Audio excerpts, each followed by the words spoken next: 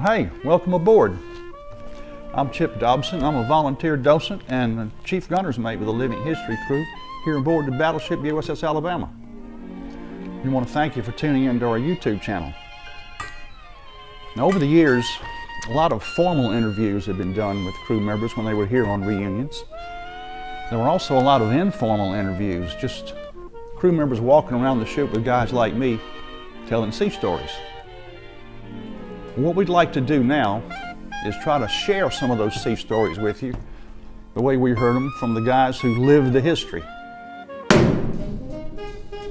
So this is a story we heard from one of our World War II crew members who was here on a reunion one year. We were walking around listening to sea stories, and the guy tells us about a story when they were having a meal in this compartment back here. Now this is our office now, but it used to be a mess compartment.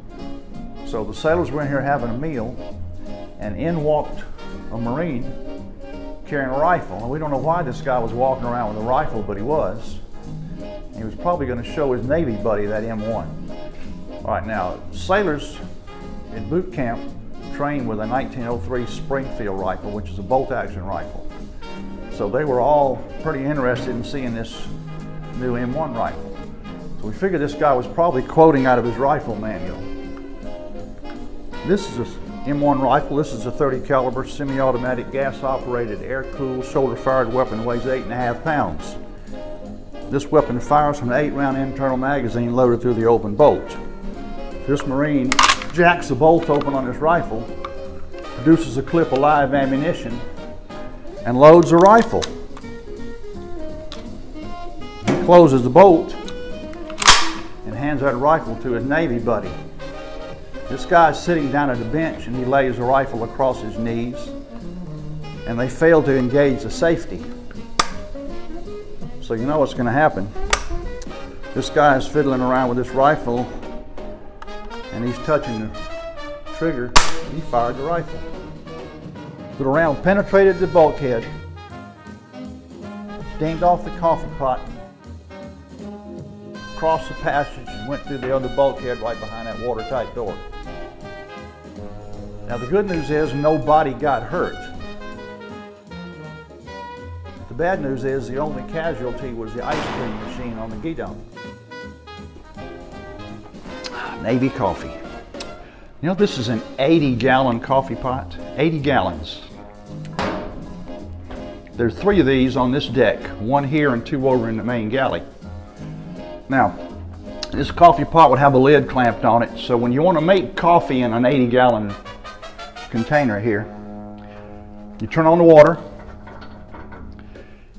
you fill it up with 80 gallons of water, turn off the water, turn on the steam, and that 500-degree steam going through the double bottom of this coffee pot here heats the water up. Now, take 20 pounds of coffee, put it in a cotton sack, drop it down in that boiling water and let it steep. Now when that coffee is ready, it would be dispensed down here through these spigots at the bottom. The guys who didn't have a coffee pot in their own compartment would come here and they'd bring a carafe or a pitcher. Some guys would even bring a clean bucket that they would use to dispense the coffee. You know, with 2,500 men on board this ship, all of them drinking coffee, do you ever wonder how many gallons of coffee and how much coffee it takes to make enough coffee for one meal? One of our crew members, Mr. Mizell, is going to tell you just exactly how it was done. This was a unique experience in the fact that each time we prepared coffee, it was 4 coppers like this, each containing 80 gallons, and for a total of 320 gallons. And for each copper, each one of these containers, we used 20 pounds of coffee. So for one meal, we would use a total of 80 pounds of coffee for making a meal, preparing a meal. Okay, so this is the ice cream machine that took the round from the accidental discharge we were talking about. It's interesting about ice cream. Battleships, aircraft carriers, and submarines had ice cream machines on board, and there's an interesting little tidbit, a little story about ice cream. When an aviator was lost at sea or shot down and in a raft and was rescued, a lot of times the destroyers were involved in making that rescue. When that destroyer brought that aviator back to the ship, to the aircraft carrier, the carrier had to pay a ransom of 5 gallons of ice cream for the safe return of their aviator.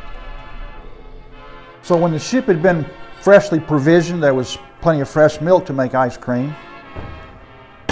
But as time went on and the fresh milk was used up, they made ice cream with powdered milk. That made the ice cream a little gritty, but that didn't stop the guys from enjoying a ice cream sundae or a Coke float every chance they got. After all, this is the Gedunk. All this is still here, so why don't you come and enjoy it with us. The ship is open 7 days a week, 364 days a year. We're closed on Christmas, so come and see us.